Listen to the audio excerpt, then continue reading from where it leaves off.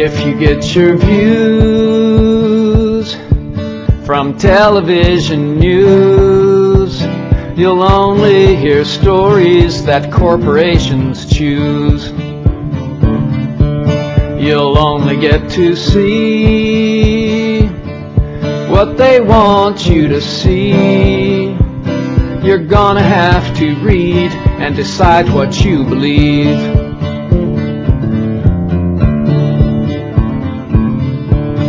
We all watched in horror 911. The planes hit the towers and the towers came down. Did you ever wonder how they fell so fast? Well, maybe that's a question that we're not supposed to ask.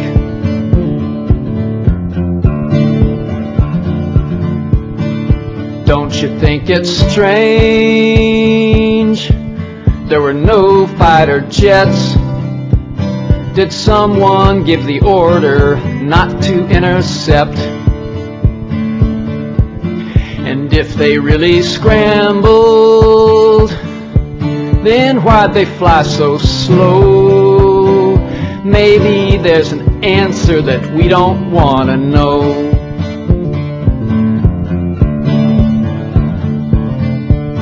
And where was our president?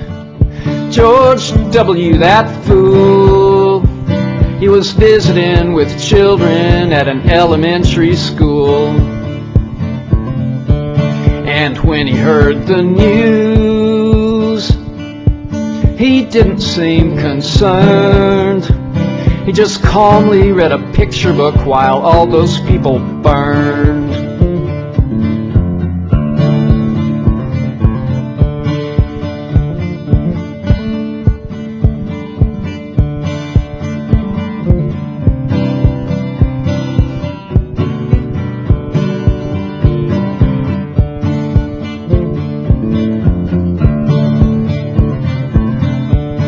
The Bushes and Bin Ladens. Now what's that all about? While all of us were grounded, they flew his family out. Osama got his training from the CIA. Our soldiers took Afghanistan, they let him slip away.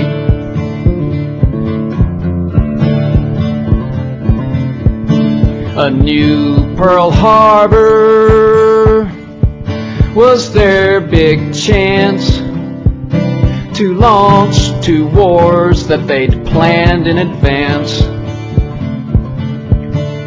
Now we know they lied about weapons in Iraq. Did they allow the 9/11 attack?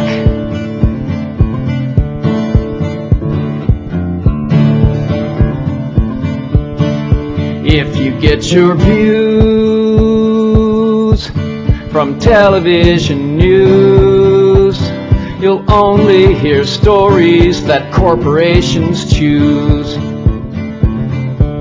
You'll only get to see what they want you to see. You're gonna have to read and decide what you believe.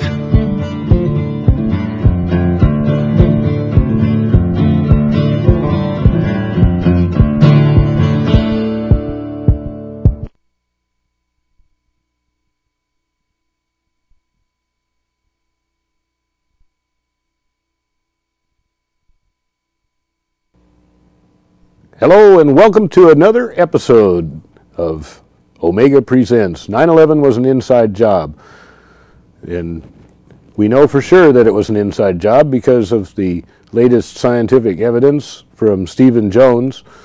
And I announced last week that we're going to have an interview coming up with Stephen Jones pretty soon, and I'm still hopeful that that will happen. In the meantime, I've gone to the STJ 9/11 Truth website. That's the one that Stephen Jones has been, doing a really good job of maintaining. And I've brought all kinds of his slides from one of his presentations in, just a small handful of them. And I figured that we'd kind of step through that. We're going to have a live call-in show today, too, as you see with the phone numbers above me. And we're having a pretty good response. I've had over 3,000 viewers on Google now watching this show. And I don't know if they're all cable access viewers or if they were just referred or what. Or just one guy sitting there watching it over and over again. But let's go to the first CG in that list. I don't know, I think it's down there around 13 or 14, something like that. And yeah, I got to slide over out of the way here a little bit. But this is a really good picture of the, in fact, why don't you put that right in front so you can see the whole thing? Just hit the CG button, there you go. And you see the explosions are not just in that one band of gray that you see, but down below, maybe 20 stories or 30 stories, you see other explosions happening, and those are systematic all the way down as this collapses. You can see it on videos. Go ahead and bring me back. I want to and try camera 3 over here. This one right here is 9/11. Let's see. Oops, wrong one. Do the other camera. I guess 2. Well, it should have been 3. Yeah, there. This one. 9/11 mysteries. That's one of the best ones to get for stop motion and the physics of the collapse. It's a real good. I don't know, they just did a real good job of putting it together so that you could see the squibs, the individual squibs. Let's go ahead and go to the next CG and see what we got. That's a pretty dramatic picture there. But yeah, now this is the tower section that was falling over. Go ahead and put that in front. The caption reads, if it's off your TV set, a precedent for top-down demolition. NIST implies that the top-down order of destruction of the Twin Towers weighs against the controlled demolition theory. Well, I mean, that's like saying every controlled demolition we've ever seen, you know, the Superdome and all that, it starts at the bottom. But this started at the top, so it couldn't be controlled demolition. What kind of nonsense logic is NIST trying to hog off on us? If controlled demolition starts anywhere in the building, it's controlled demolition. And obviously they started the controlled demolition up where the airplanes hit, so it was consistent with the cover story of the airplanes causing the collapse. So, but take a look at that. That fire did not cause that. Fire doesn't cause this type of a collapse. The building is already tipping over. Physics says it should have continued on its moment of rotation and continue rotating, falling down into the street. But all of a sudden, it was destroyed, just pulverized. And by the way, the official story requires a giant mass of loose weight coming down to crush the rest of the tower. But this is already blown up and it's tipped over, so it's not over the tower anymore. And it's going to be pulverized into dust, so it won't have any mass, even if it was over the tower. But it isn't over the tower. Why does the rest of the tower collapse? It doesn't even have damage. It shouldn't even collapse. Just that top should have fallen off, and that's it, if you buy that.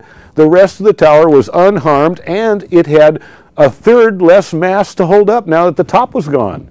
So it was way stronger than it needed to be to stand up with the top missing, and yet it didn't. That's proof positive that this is a violation of the laws of physics. Let's try the next slide. Well, these right behind me, this is another example of the angle cuts. We'll bring that to the front again too. Now, take a good look at that. During cleanup, you don't ever make angle cuts. It takes too much. Well, first of all, it's expensive in terms of the cutting gas or power that you're using. But second of all, it's hotter than blue blazes to cut through that metal, and to be standing there holding a torch or the cutting implement just makes it hotter and more miserable for the worker. So no worker is going to make diagonal cuts like that. to clean up.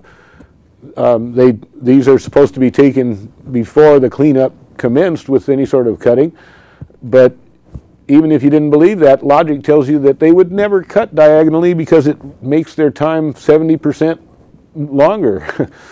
Anyway, I have a sequence of them here. Just step through the next two CGs. They have the more angle cuts to look at, including the one, there's a section that was, well, that's the one we've shown you before, and you can see how hot the angle cut got. You know, even if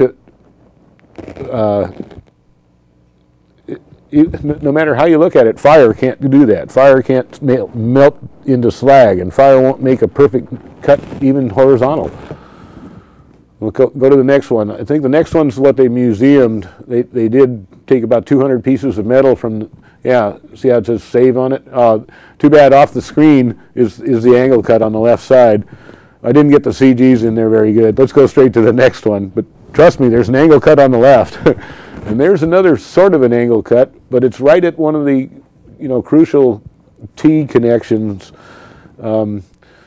And of course, right next to it is another angle cut that out in the yard, not just of preserved steel. And now, keep in mind, Stephen Jones has I think it's a 500 slide presentation. And he talks about all this stuff a lot better than I do. I'm just pointing it out so that you can see what a great source of information you can get just by, you can either download a video of him doing the presentation, or you can download frame by frame the PDF version, you know, page by page, just what you see behind me. Go ahead and try the next CG. Let's see what it is. Oh, okay, that's more of that building going over sideways. I doubled up on that one. Let's, well, we can leave it there just, well, that's okay. Now, look at this, pyroclastic flow. Fire doesn't do that. And it almost crossed all the way across the bay to New Jersey. And there's nothing that you've never seen a fire that could do that. Fire doesn't create that type of what they call a pyroclastic flow. Only high demolition explosives can do that, or volcanoes. Those are the only two things. I guess there's a behavior like that in an undersea collapse of, you know, an undersea mudslide can create stuff like that too, but nothing else in nature that the scientists can bring up. Let's try the next one. Well, there's a good example of squibs. You can see the main demolition zone is already commenced up at the top. And remember, that's the top of the building. There isn't a bunch of building falling down to force all that out. The building has just barely begun to fall when all that commotion is going on. It's being blown to smithereens, and you can see blowing out key supports, like where the red arrow is on the left side there, right in the middle of the building. Key supports, what that indicates is that is demolition of the central cores, which fill up about that 1/3 of the cross section there. So see, a lot of people say even if the building did pancake down, the central core building section was so strong that it should have been towering in the sky no matter what happened with airplanes. Even if everything pancaked down, the entire central core of 47, I think it was 47 steel columns that get as thick as 4 inches on the bottom floor but taper down to 1/4 inch at the top, that whole thing should have been standing because there shouldn't have been any forces to drop that part of the building. But that red arrow points to the controlled demolition actually cutting those central cores so that it could actually collapse with the rest of the building as a total collapse. Go ahead and switch to the next one. Yeah, and how do you like my DVD collection in front again? We'll do some close-ups on that. Okay, what you see behind me is unreacted thermate. This was recently discovered by Stephen Jones, and they call it partially reacted thermite, found in the dust samples. The next couple slides show the same thing from different levels of magnification. And notice the round sphere there. that's a microsphere. And that's important because those can only be formed in temperatures that are much hotter than it takes to just melt the steel. It has to be virtually vaporized and then blasted out into free space where the surface tension of the liquefied metal can pull it into a perfect sphere, and it has to be free space long enough for the heat transfer to let the steel solidify so that when the sphere hits the ground it doesn't deform. And the only thing that can do that is high explosive. You don't find that from a fire. So now we'll go to the next slide too, and people say, oh, this is building 7. Again, FEMA report says the collapse of 7 had a small debris field. The facade was pulled downward, suggesting an internal failure and implosion. It's off the screen a little bit, but even FEMA calls it an implosion, which is correct. That was a classic controlled demolition, pulling it down into its footprint, completely leaving the surrounding buildings unharmed. I want to get back to the microspheres, but I think the next slide will do it. Let's see the next one. Oh, that's another example of metal. Fire can't do that. Office fires can't do that to steel. That's an example of steel found in the debris, again, before anybody did a cleanup, although it's conceivable that somebody could be doing cleanup with that type of a mess. You know, kind of a shaky hand as they try to cut the beams apart. So a lot of people won't consider that evidence. Yeah, that could have been done anytime. And that's what I was going to bring up about the microspheres, that even the government report notices the presence of the microspheres. Let's try the next one. Let's go to, yeah, there. Oh, okay, this is Stephen Jones's conclusions after doing experiments with small residue samples from the scene. They did those 3 tests there, which I won't bother to try to read and embarrass myself with my science vocabulary, but it says they identify predominantly iron with very little chromium. When there's no chromium in it, that means that it wasn't residue primarily of the building steel, which again points to the thermite. And also that 1,3-diphenylpropane is a compound that's only observed during testing for, or in the presence of the residue of controlled explosives. Anyway, the conclusion is compelling evidence that thermite, I can't read it, thermite something compounds were deliberately placed in both World Trade Centers 1, 2, and 7. And, you know, again, go to this STJ911truth website.org, I think. You'll find it, Stephen Jones' website, Scholars for Truth and Justice, 9/11 Truth and Justice. And you'll find this entire slideshow there, and you'll also see a video of Stephen Jones. Let's put that, go back to CG7 and put the phone number up again.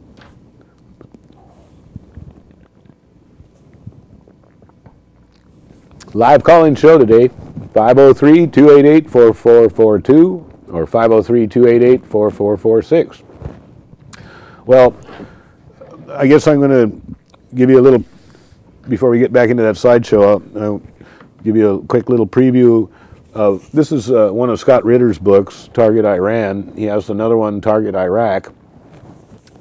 He's the UN weapons inspector from 1991 to 1998. And he immediately started blowing the whistle when Bush started talking about weapons of mass destruction. And he'd stand up and say, no, there weren't any. You know, he was the weapons inspector. He knows that there weren't any. And they really put a crusade against him. In fact, something to do with trying to brand him as a child molester and all that. But the fact of the matter is, now you can look back at this and you find out that every word he said has come to be true.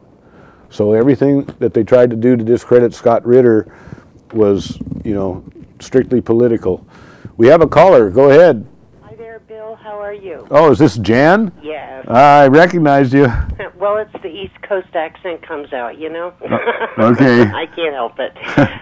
You know, I have a question for you, and I'm interested to see, I think you have a guest coming on, or you're anticipating someone, but I was curious about what you're going to say about the fact that Judith Wood is coming, that crazy woman that you exposed on your show, and she's coming with a man named Hutchinson. I can't remember his first name. And it's coming through the 911 Truth Movement here. I got an email, and they're charging $10 admission, or $20, or, well, 10 or 20, but I wouldn't pay 2 cents to see her. Well, exactly. I was going to say, you know, don't waste your money. You've already seen Dr. Jenkins' interview with her on my show. Right. Where Jenkins, who is a real PhD, well, maybe she's a real PhD too, you can get your degree without really knowing what you're doing. And so, well, that's a fact. I mean, maybe she's good at what she does, but what she's talking about, she doesn't have a clue. Well, if you go to the website that you can click on the 911 Truth announcement that they're coming, like on the 24th, you click on her website. Well, she's going to be on Alex Ansari's show, too, as a interviewee. Well, that'll be good. I'd like to see that. I help out on that show, and I was thinking, you know, after all the things I said about her, maybe it would be better for the show if I just, you know, kind of opted out on that one. No, I think, you know what? I think you were really, your intuition is right. My intuition is right, and I really have some strong concerns. I had somebody call me about, did I want to go to this event? And they named the name, and I said, that woman, listen, I said this last time when I saw her, I believe that the truth is getting so close, and the government will do anything that they have to shut this up. And I believe in my heart of hearts that this woman is just out there to make us look like a bunch of conspiracy theory morons. Well, if we give it a lot of, you know, credibility by, you know, presenting it as if it's an alternative viewpoint that we should really consider, you know, I already showed this document here is a 32-page document that's shrunk down by the magic of my software that I got with my computer, but the title is The Overwhelming Implausibility of Using Directed Energy Beams to Demolish the World Trade Center Towers. And it's written by Dr. Jenkins, what do you know? And a co-author, Matt Sullivan. And this just goes through it. Sorry. Down, boy, down, boy. I'm very sorry. I'm going to get off and take my answer off the line. But what I want to say is to people, go there and be very skeptical if you go, and don't put me in her box, because I don't ascribe to that. I think there's more than enough evidence to the contrary. Even if we look at all the other, like, just basic evidence, not even the scientific, the squibs, the angle cuts, the thermite residue, all that, just the simple thing that we had the 911 Commission where they refused, meaning Bush and Cheney, they had to be interviewed together. They couldn't be under oath. Yeah, no transcript, there no were cameras. No transcripts, no press, no family members. Just that alone discredits. And we want to be there together so our story matches. Right. And if people don't see that, I mean, that's the simple stuff. Let's not go to that they were vaporized. You know, they impeached Nixon for not, you know, testifying in front of Congress, and they've already done that many, many, many times. Yeah, well, that's another story. Well, I recommend that you look up this Dr. Gregory S. Jenkins, Ph.D. Okay. The Overwhelming Implausibility of Using Directed Energy Beams. Yeah, sorry, but basically, this thing is complete, including all of the formulas. Well, you can't really see it, but all of the formulas that he uses for all of the calculations and all of the figures that he uses for the variables, and he demonstrates that there isn't enough power in the world to do what Judy Woods is claiming that was done. It's just too bad we have to waste our time doing that. That's all. Well, maybe it's an alien technology, reverse engineered, and maybe it's Roswell 51. I got to say, we don't know what they're doing, so that means they could be doing it. Well, the more I look at Cheney and Chertoff, they all look reptilian to me. Yeah, well, everybody, we're just joking. This is, don't connect this with the people that see little green men everywhere. No. Okay, well, thank you so much. Sure. And you carry on. You are doing wonderful work. Bye. Okay, see ya. Call in again. Yeah, I'm perfectly happy to see little green men. If I do see them, I'll talk about them. But until I see them, or see some sort of connection, just seeing a whole bunch of lights in the sky over and over again and saying we don't know what those are, therefore they're reptilian, or therefore they're from outer space, or therefore anything. The whole thing about UFOs is that we don't know. That's why they call them unidentified. So anyway, but a UFO is the only explanation for energy beams to bring those buildings down. Some actually alien technology that releases some previously unknown principle of physics. But you can bet that there isn't such a thing on this planet. Anyway, it's funny. I know I've got a problem coming up because I couldn't look at Judy Woods without. I couldn't honestly talk. If you saw how Dr. Jenkins kept his civility, and he gave her the utmost in honor by letting her guide the discussion, and he tried to follow every inch and just ask the little questions about what she was saying, and then she blew up and accused him of trying to misdirect the conversation and change the subject. And all he could do is bite his tongue, and I don't think I'd have that much cool. I couldn't sit there listening to her talk about that stuff with a straight face. We've got so much other stuff that we can talk about. When Professor Jones went a lot further than I ever wanted. Than I dreamed. I asked him for a clear, good quality video of what what I had shown about the recently discovered unreacted thermate. And he started talking about giving me a live interview when I'm going to try to make that happen sometime in June. We got 2 shows in June. Do I still have a caller? No caller? Okay. What, there is a caller? Yes. Oh, yeah. Hello. Go ahead. I'm sorry to... I thought you just had the answer for me with all this alien technology, but I guess we're both wrong. I found the angle metal cutting really interesting, and that really would have taken some time to accomplish all that. I guess one of my questions is, I'll make it quick, if our government was behind this plot, who was flying these airplanes? That's a good question. Also, I just out of curiosity, was Dr. Jones, was his life ever put in any kind of danger from this exposure? And then finally, what is the point of all of this? What's the point of is it over oil? It's over greed or money, obviously. So, thank you very much. Okay, thank you. Wow. Okay. Well, you've mentioned enough stuff to keep me talking for a long time. I've got another caller too, but wait a minute. I'm going to try to answer some of his questions. First of all, Dr. Jones got intimidated out of his position at Brigham Young University. They made him take early retirement. It started out with, the government trying to bribe him.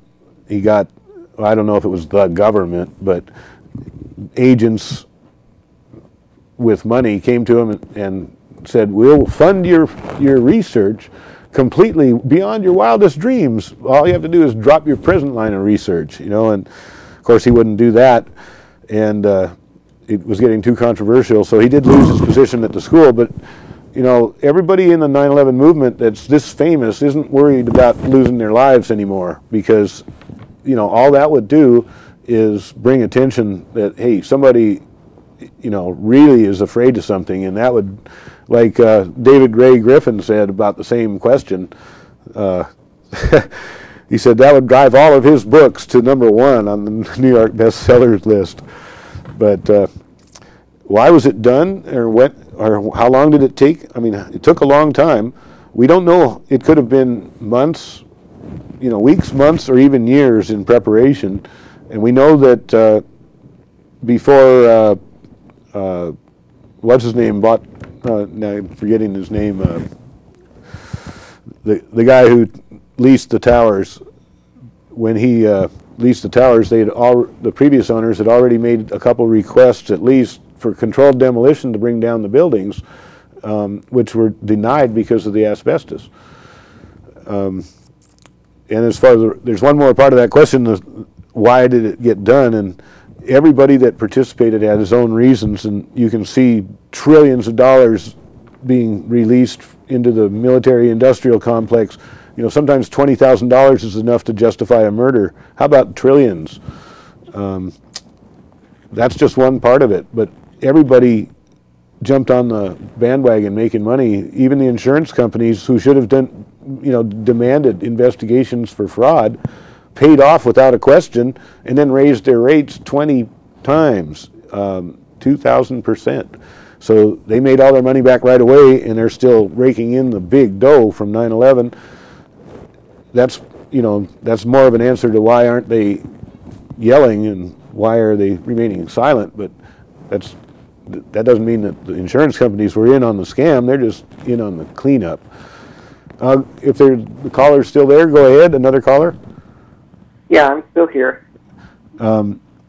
You kind of answered my question, but I'll ask it just to say, so many cases that on smaller scale that there's arson, or if there's any type of suspicion, the insurance companies are always there looking for a way that they can not allow the claim. Right. I am just absolutely boggled. Why did Lloyd's of London? Yeah, Lloyd's of London paid off almost $7 billion.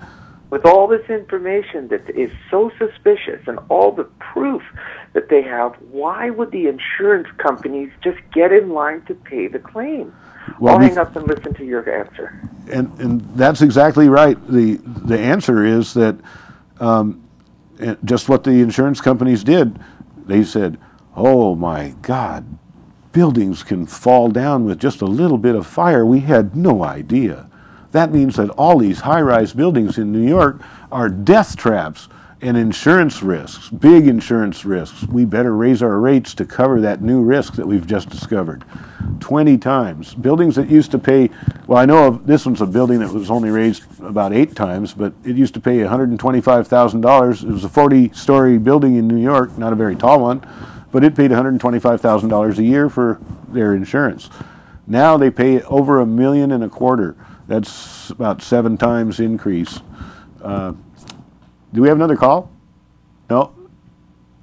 Hey, well, anyway, put up one of those other CGs where we left off if you can find it, and that'll give us some more stuff to talk about. But, yeah, I was really perplexed for a long time. Why on earth did Lloyd's of London pay the $7 billion or $4 billion or whatever they were ordered to pay?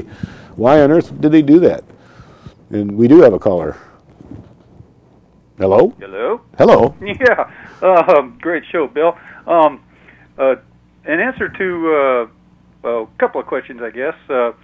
Silverstein was the right. owner of the... I was trying to remember that. The towers. And an earlier caller posed a question of why. What's in it for everybody involved in all of this?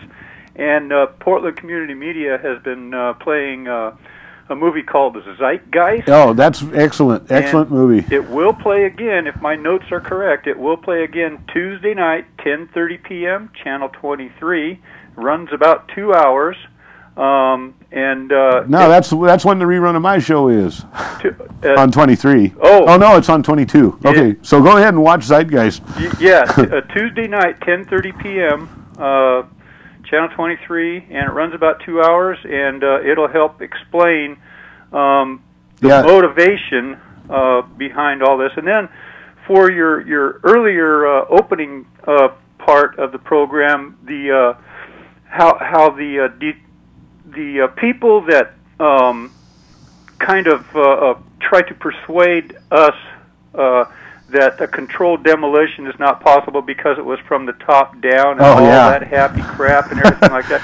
Well, that only works if they're trying to control the debris from impacting other things. And so if you really don't care what happens, you blow the darn thing to smithereens. If it's a truly controlled demolition, such as the buildings they bring down in major cities and stuff like that, well, yeah, they gut the building, they take out everything and leave just the bare skeleton, and then bring it down in its footprint, just like these towers came down.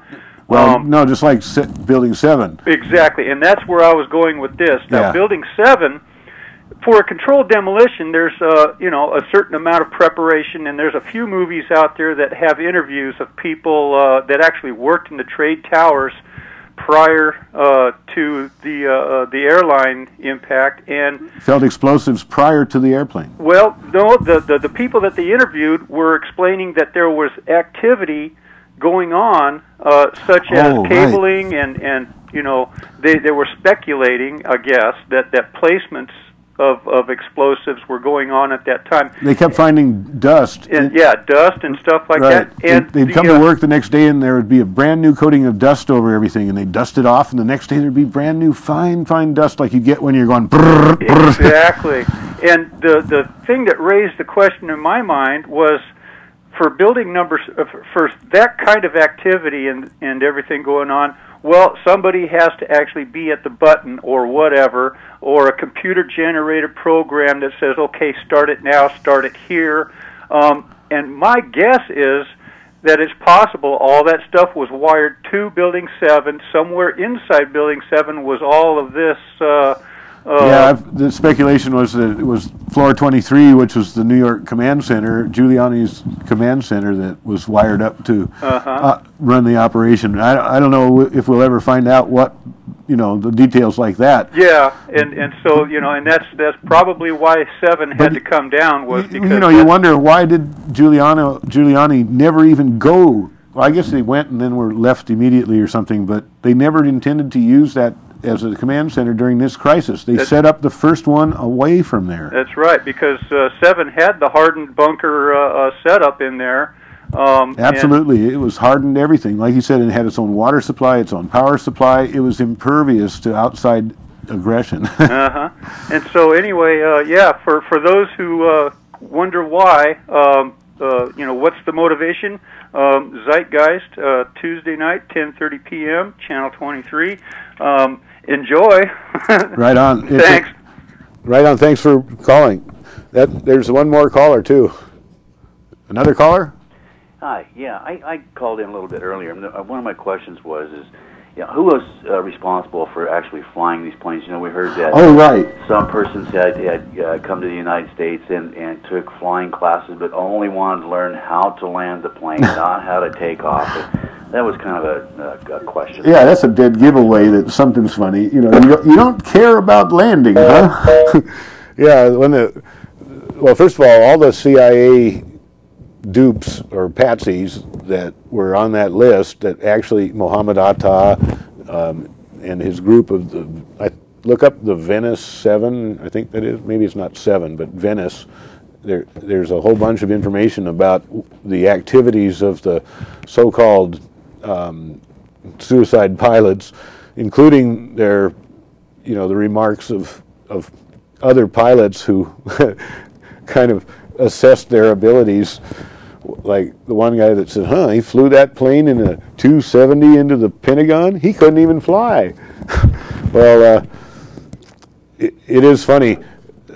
The lady that called up earlier, Jan, about 3 shows or 4 shows ago, brought up a really good point.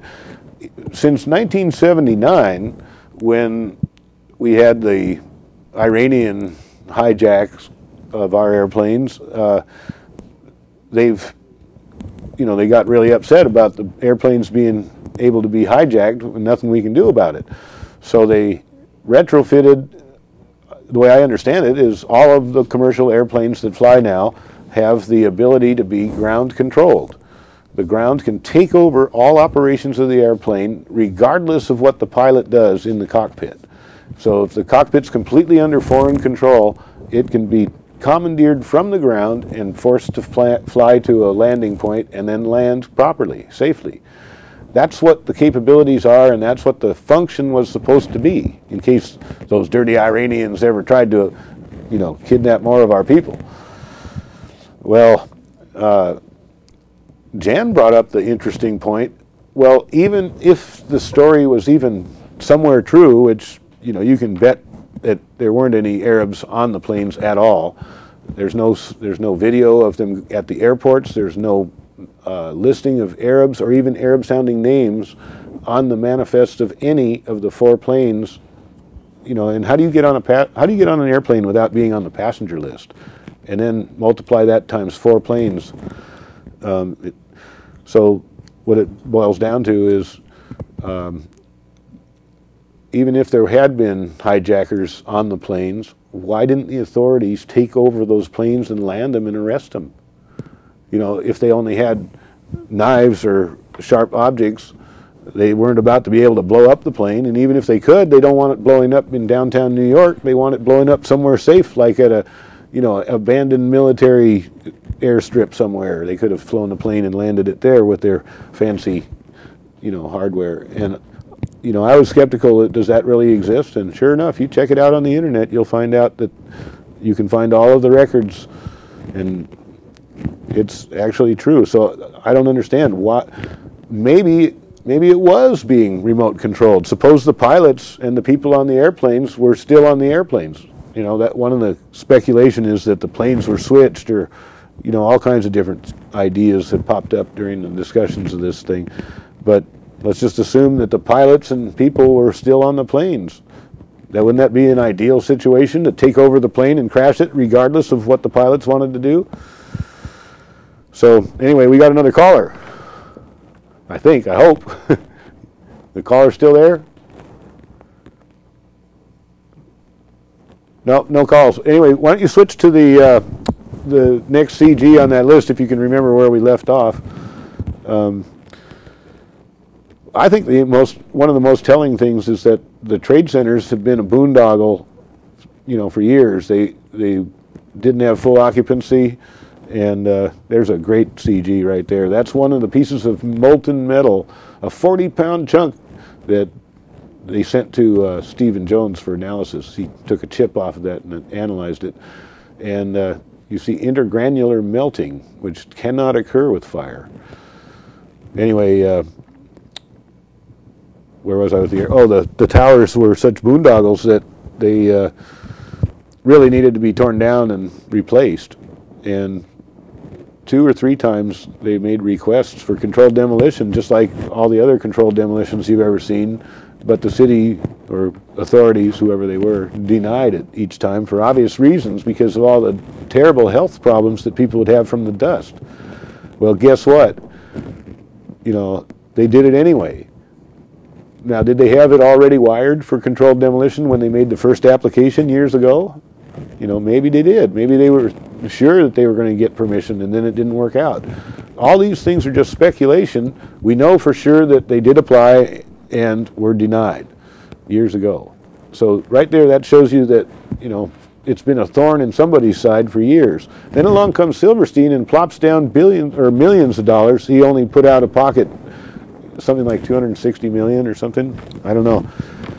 But another motive for why this happened, from Silverstein's point of view, just considering only Building 7. We won't consider the $7 billion payout for, the towers 1 and 2, but just Building 7. Apparently, they had invested $400 million in Building 7 over some period of time. I don't know.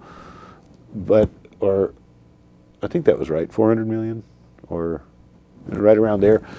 And guess what? The insurance paid out 800 and something million, which means that just by having that building fall down, Silverstein got $400 million richer, just by having Building 7 fall down. Of course, we all know about the billions of dollars of payout for the built Towers 1 and 2. Yeah, the truth about 9/11 and the Statue of Liberty weeping. that's the way we should feel. Remember the last show I kind of got in people's face telling you, you know, if you aren't standing up and talking about this, then, you know, I said, quite frankly, your morals aren't worth spit. If you aren't continually demanding to see some, you know, answers to these questions. I told one, you know, probably way back at the beginning of the series, I mentioned when I went to the bank one day, and I was sitting there getting a new checking account. I won't mention what bank it was. It doesn't matter. I've done this in a couple different banks, by the way. And while we're sitting there, I'd say you know, we're about 15 feet away from the giant vault door, and I look over at that door and I say, you guys must have added an awful lot of metal to that recently. And she looks at me like, what? And I said, well, after 9/11, we know how weak steel really is. She says, you don't want somebody to come in here with a 5-gallon can of aviation fuel, toss it on that door, and rob you. And she laughed about it. She said, that couldn't happen. And I said, you know, I think you're probably right. And I'll bet the Trade Center towers didn't fall down because of aviation fuel either. What do you think? And she says, well, you know, I never thought of that, but, and right there was a new person that I converted to thinking about things anyway. Well, there's the live call-in number again, and see if you can pick up some more of that molten metal. I got some good photomicrographs of the intergranular melting in there somewhere too. This is all courtesy of Stephen Jones' website, the stj911.org. I think I have that right. I don't know. Anyway, I've got one of the CGs I've got coming up will have his website on it. Yeah, this is showing some of the photomicrographs of the molten metal. They see manganese and very little chromium. They're in the this is the readout on the right that you can't read very well. It's a graph there. Let's try the next one. Those don't mean a lot to you unless you're a scientist, but they're in your face right there so that if you are a scientist, you can't avoid it. And we need more scientists saying, yeah, that's right. Now, here's a microphotograph of the microspheres, some of the microspheres that Stephen Jones found. There's another view of the same thing. He got a whole lab sample, a big baggie full of dust, and the way he picked those out to look at them is just pulling across a magnet. Those are mostly iron and very low chromium. They do have sulfur and manganese, which are more trace elements that link it to thermate. Let's keep on trucking here and see what the next one is. Oh, yeah, this is microspheres, the signature of thermate on one side and the microsphere on the other, I believe. Yeah, known thermite on the right and the iron microspheres on the left. And you can see, you know, slightly different proportions, but the same elements.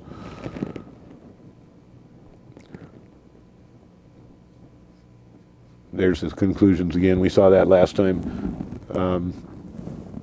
The thing that we finally have to get down to, and like I said, these lab analysis, that's all fine and dandy, and we trust the labs, but can we trust where they got the samples? Well, if you decide, I say, yeah, there's a chain of evidence that Stephen Jones has maintained, but even if you think that, you know, he's not somebody you want to trust, if you're still really, really skeptical, then I just refer you to the FEMA report, and in the back they have pictures of the microspheres, and they also have their own analysis which showed the same concentration of elements. They just never fessed up and said, when you see that concentration and that type of spread of the elements, and that means it was controlled demolition. That's the only part that the government didn't come through on that part. We still have time for a couple calls if you have any questions or suggestions. Or also, I'm calling out for anybody who'd like to come down and maybe give a presentation or talk about it on the show. No problem. If you want to give a presentation that maybe counters anything we've been talking about, that would be fine too. My point here is to to point out that, for the most part, the official story doesn't match truth in any form. We don't necessarily have anything to fill in the gaps where the official story doesn't ring true, but we got a call. Go ahead, call. Hello, I was calling about fire retardant that they put on steel beams. And I've heard that the fire retardant that they used on the trade centers was inadequate due to environmental changes in the asbestos that was in the fire retardant before. And once the fire starts going and the fire retardant is not working properly, when steel gets hot, it bends like a spaghetti. And with all the weight on top of it, a certain amount of heat would possibly cause all that. I mean, all buildings have fire retardant on the beams in the first place. And that's a natural thing for those kind of buildings. Well, I understand what you're saying, and they were trying to come up with an explanation for how the retardant that was there got blown off, and they likened it to shotgun shells without showing that the airplane crash was anything like a shotgun shell. But even if you want to think that all of the retardant was blown away, there's still a problem. First of all, the heat wasn't anywhere near hot enough to even hurt the steel. Remember that these buildings are built out of steel like that because it's fireproof. No building has ever collapsed from heat, and there have been many examples in a lot of the stuff that I've shown where buildings have burned for hours and hours with much more intense heat and didn't collapse. The idea that the retardant going away would make a difference or not was tested by NIST. They were commissioned to they built 2 stories of the building in full scale after 9/11, and then they subjected it to both heat, temperature stresses, and loading. And they loaded it, first they applied the temperatures that they were claiming existed, and they got no appreciable sag or any problem at all. And then they they had the load on the floors that was supposed to be equal to the loads that were on the actual towers, and they got no appreciable deformation. So what did they do? They doubled the load, as if they tested it with 200%. In other words, twice the load that was on the actual towers. Still no failure.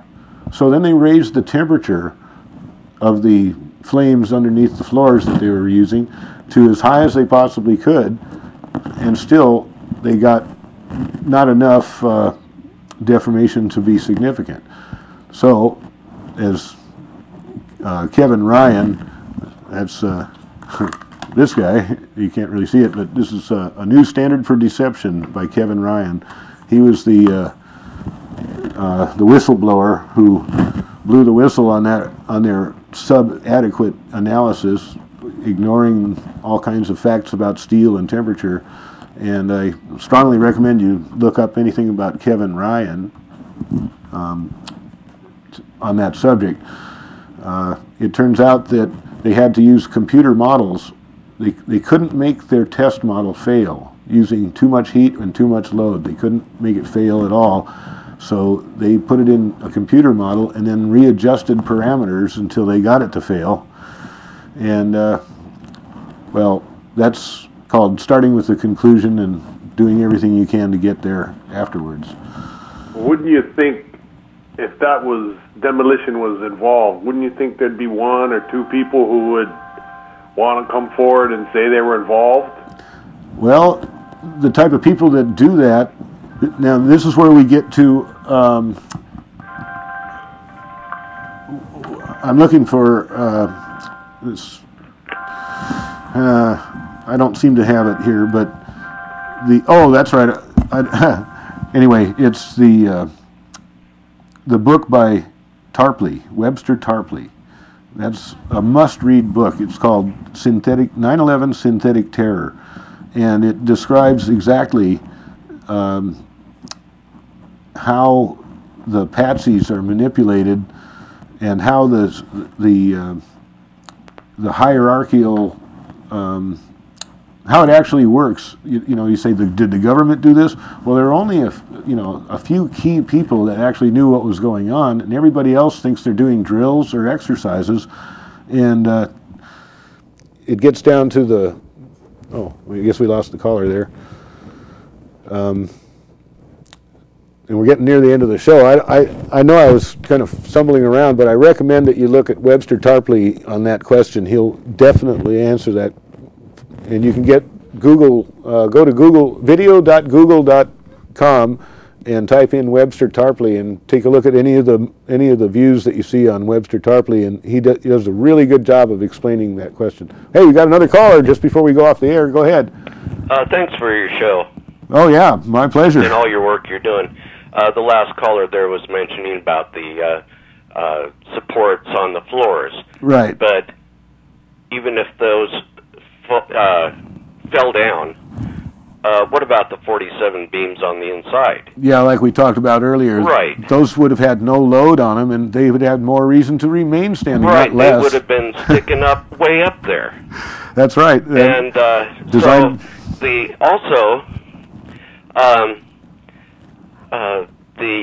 the guy that owned the buildings, Silverstein, he had to make a decision because all the asbestos was coming off the beams on the inside of the building. And it would have cost, I think I heard it was $1 billion.